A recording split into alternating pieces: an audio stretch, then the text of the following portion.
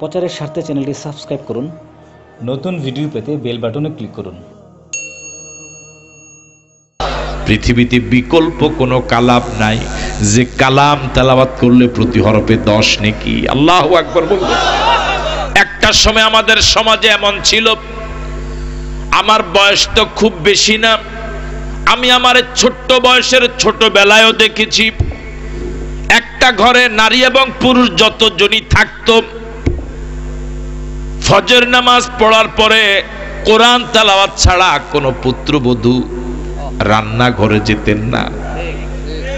কোরআন তেলাওয়াত করা ছাড়া কোনো চাষা নাঙ্গল এবং গরু নিয়ে জমিনে যেতেন না। কথা বলেন ঠিক নয় কি? কোরআন তেলাওয়াত করা ছাড়া এই ঘরের যত ছেলে মেয়ে আছে কেউ তার কাজে নামতো না। আমার ভাইয়েরা, পুত্রবধূ এখন কোরআন তেলাওয়াত করা তো দূরের কথা, নামাজ পড়া তো দূরের কথা, দেশের সিংহভাগ পুত্রবধূর সকাল হয়, ভোর হয় সকাল 10টায়। আস্তে কন ঠিক। তার কারণ সারা রাত স্টার জলসা দেখেছে। আস্তে কন ঠিক নয় কি? অবশ্যই স্টার জলসা দেখার মতো পুত্রবধূ মঈনপুরে নাই। আছে আছে। আমার ভাইয়েরা, যে মা স্টার জলসা দেখে, জি বাংলা দেখে, নামাজ পড়ে না, রোজা রাখে না, শ্বশুর শাশুড়ির খেদমত করে না, মুরব্বীদেরকে সম্মান করে না, স্বামীকে শ্রদ্ধা করে না, আল্লাহর আইন মেনে চলে না, নবীর তরিকা মেনে চলে না, এমন পুত্রবধূ যত সুন্দরী হোক, রূপসী হোক, ষোড়শী হোক, যুবতী হোক, বিশ্ব সুন্দরী যদি হয়, গর্বে যে সন্তান আসবে এই সন্তান কোনোদিন আল্লাহওয়ালা হবে না। এই সন্তান সন্ত্রাসী হবে। আরো জোরে বলে ঠিক নয় কি? ও ডাইল খাবে, গাঁজা খাবে, হেরোইন খাবে, বাবা খাবে, ইয়াবা খাবে, একটা সময় মায়ের স্বর্ণের চেইন চুরি করে নিয়ে যাবে। ঠিক নয় কি? এখন দেখতে থাকো স্টার জলসা, যত পারো দেখতে থাকো। আল্লাহ রাসূল বলেন, ওয়ামান আমিলা বিহি উজরাম, ওয়ামান আমিলা বিহি উজরাম। কোরআন মজিদ যে আমল করবে উজরত পাবে। ও পুত্রবধূ, ও মা, ও বোন, আগের অভ্যাস ফিরে আসুন, আগের চরিত্রে আবার চরিত্রবান হন, কোরআন মজিদ তেলাওয়াত শুরু করে দেন। একটা বাড়িতে যদি 4টা হিস্সা থাকতো, হিস্সা কি বুঝেন? হিস্সা বুঝেন না? চারদিকে 4টা ঘর কি বলে? হিস্সা বলে। আমার ভাইরা, প্রত্যেক ঘর থেকে কোরআনের আওয়াজ শোনা যেত, ঠিক নয় কি? আবার কোরআন তেলাওয়াত শুরু করেন, কোরআন তেলাওয়াত দিয়ে জীবন শুরু করেন, আপনার ঘরে আল্লাহওয়ালা সন্তান আসবে। আরো জোরে বলে ঠিক নয় কি? ওয়ামান আমিলা বিহি উজরাম, যে ব্যক্তি কোরআন মজিদ আমল করবে উজরত দেওয়া হবে। আল্লাহ রাব্বুল আলামিন বলেন, তাহা মা আনজালনা আলাইকাল কুরআনা লিতাশকা। নবী হে, এই কোরআনের জন্য আমি নাজিল করি নাই যে কোরআন আমল করলে আপনার ভাগ্য সংকুচিত হবে, বরং কোরআনের জন্য নাজিল করেছি কোরআন আমল করলে আপনার ভাগ্য খুলে যাবে। সুবহানাল্লাহ। আমি কয়েকটা উদাহরণ দেই, যদি সঠিক হয় জবাব দিবেন। এই কোরআন মজিদের সাথে যে কাপড়ের সম্পর্ক সবচেয়ে দামি কাপড়, নাম কি? গিলাপ। এই কোরআন মজিদের সাথে যে কাঠের সম্পর্ক সবচেয়ে দামি কাঠ, নাম কি? মনে হয় সঠিক বলি নাই।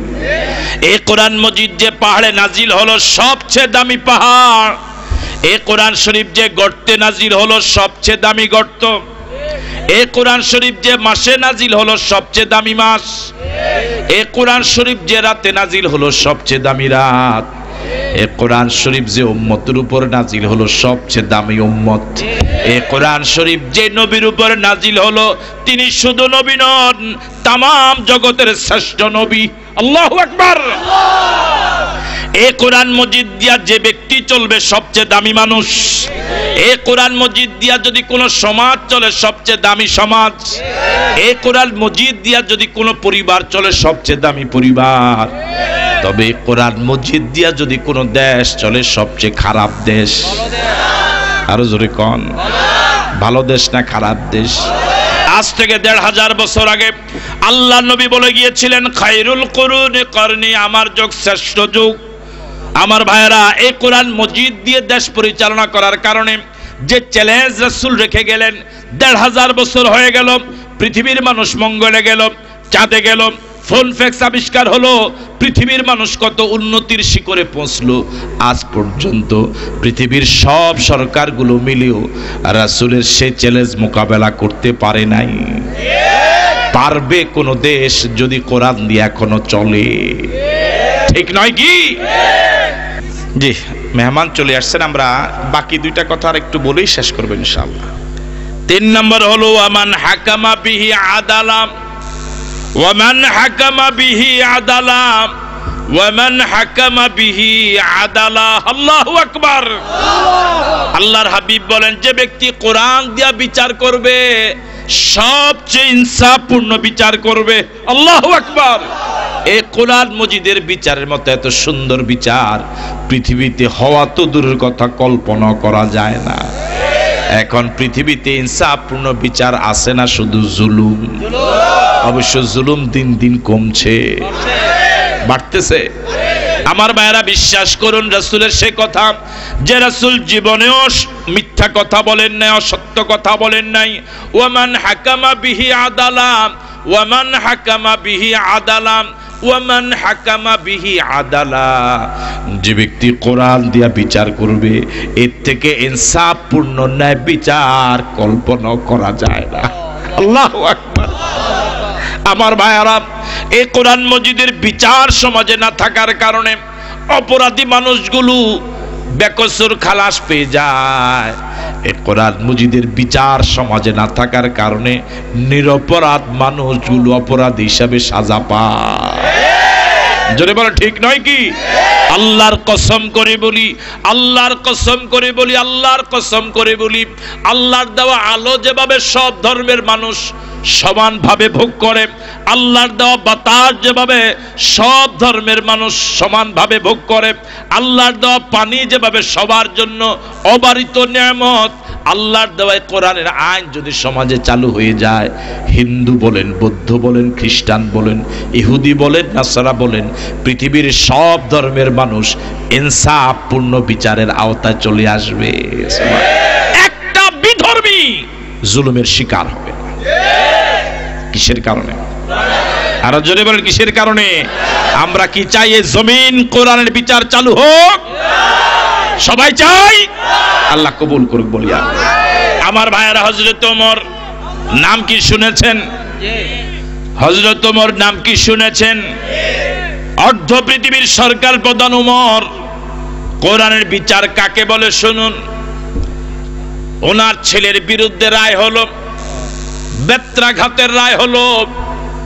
আমার ভাইয়েরা, আদালত রায় দিল, সাধারণ কোন জনতার ছেলে নয়, খলিফাতুল মুসলিমিন হযরত ওমর, সাধারণ ওমর নন, রাষ্ট্রপ্রধান, ছোট্ট রাষ্ট্র নয়, অর্ধ পৃথিবীর সমান। আল্লাহু আকবার। আমার ভাইরা, রায় কার্যকর হওয়া শুরু হলো। কয়েকটা বেদ দেওয়া হলো। হযরত ওমর ফারুক রাদিয়াল্লাহু তাআলা আনহু যিনি বেদগুলো দিচ্ছিলেন তার হাত থেকে বেদটা টেনে নিয়ে আসলেন। আল্লাহু আকবার। আগে বেদ দেওয়া হয়েছিল 4টা। হযরত ওমর এবার শুরু করলেন 5 নম্বর থেকে গণা শুরু করার কথা।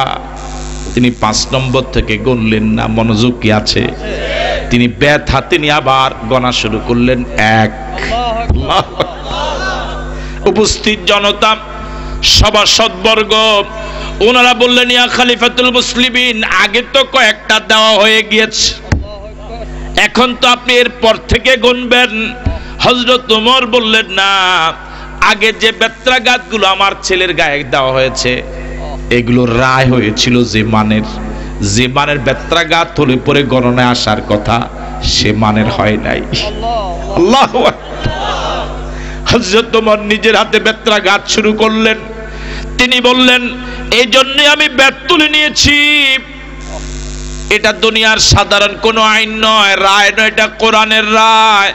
কোরআনের রায় বাস্তবায়ন করতে গিয়ে আদালত সঠিক রায় দিয়েছিলেন বটে, কিন্তু যিনি বেত্রাঘাত দেওয়ার সিদ্ধান্ত নিলেন, রায় যিনি প্রয়োগ করবেন, যখন তিনি প্রয়োগ করতে যাচ্ছিলেন তখন তার মনে হয়েছে যে ছেলের গায়ে বেত্রাঘাত করছি তিনি রাষ্ট্রপ্রধানের ছেলে। সুতরাং যে মানের শক্তি দিয়া বাড়ি দেওয়ার কথা ও মানের শক্তিতে হয় নাই। তার অন্তরে যিনি বেত্রাঘাত দিচ্ছিলেন তার অন্তরে ভয় থাকার কথা ছিল আল্লাহর। আল্লাহর আল্লাহর আল্লাহর ভয় থেকে আমি ওমরের ভয় তার অন্তরে বেশি ঢুকে গিয়েছিল। আমি ওমর থেকে যদি আল্লাহকেই তিনি বেশি ভয় করতেন তাহলে সমস্ত শক্তি দিয়া বাড়ি দিতেন। যেহেতু তিনি সমস্ত শক্তি দিয়া বাড়ি দেন নাই, তাহলে বোঝা গেল তার অন্তরে আল্লাহর ভয় থেকে আমি ওমরের ভয় বেশি ঢুকে গিয়েছে। পরকালে আসামির কাঠগড়া আমি দাঁড়াতে হবে।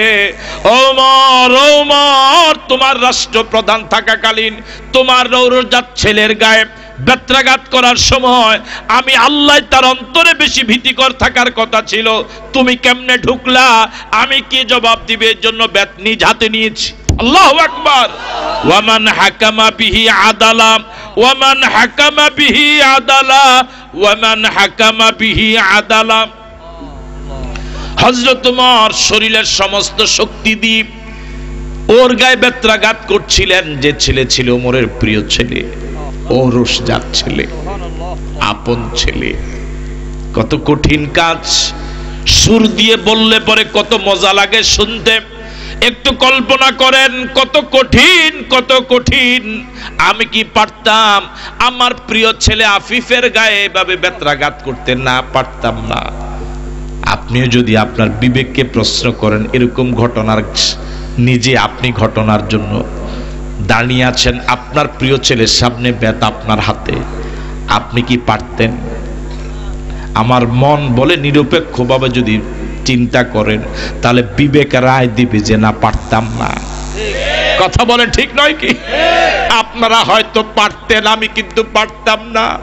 আমার প্রিয় ছেলেটার গায়ে আমি এভাবে জোরে জোরে বেত্রাঘাত করতে পারতাম না। এই আইনটার ক্ষেত্রে আমি ফেল করে আমি ফেল করতাম, আমি অকৃতকার্য হয়ে যেতাম। আমার ভাইয়েরা, হযরত ওমরের বেত্রাঘাতগুলো শেষ হওয়ার আগেই ছেলের জীবন দেহ থেকে আলাদা হয়ে গেল। ছেলের ইন্না লিল্লাহি ওয়া ইন্না ইলাইহি রাজিউন, ছেলেটা ইন্তেকাল করলো। গোসলের অনুমতি দেওয়া হলো, কাফন পরানো হলো, দাফন করা হবে। হযরত ওমর যার বেত্রাঘাতে ছেলেটা দুনিয়া থেকে বিদায় হয়ে গেল, অর্ধ পৃথিবীর সরকার প্রধান হযরত ওমর নিজে ছেলের ইমামতি করলেন। আল্লাহু আকবার। কি বাবা! যে ছেলে আমার হাতে বেত্রাঘাতে মারা গেল, ওই ছেলের ইমামতি করছেন বাবা হযরত ওমর। জানাজা হলো, দাফন করা হলো। দাফনের পর যারা জানাজায় উপস্থিত ছিলেন, দাফনে উপস্থিত ছিলেন, সব সাহাবায়ে কেরাম বিক্ষিপ্ত হয়ে চলে যাচ্ছিলেন। হযরত ওমর দারাজ কণ্ঠে ডাক দিয়ে বললেন, থামো, দাঁড়াও। আল্লাহু আকবার। হযরত ওমরের আওয়াজ শুনে আবার সকলে ঘুরে দাঁড়ালেন। কবরের চারপাশে দাঁড়াও। হযরত ওমর বললেন, যে বেত্রাঘাতগুলো বাকি ছিল দেওয়া যায় নাই, এখন তোমাদের উপস্থিতিতে তার কবর উপরে সে বেতগুলো দেওয়া হবে। আল্লাহ।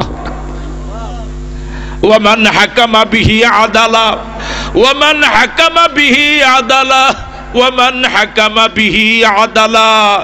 আল্লাহর কসম করে বলি, পৃথিবীতে কত মানুষ শান্তি শান্তি শান্তি বলে রক্ত বমি করে।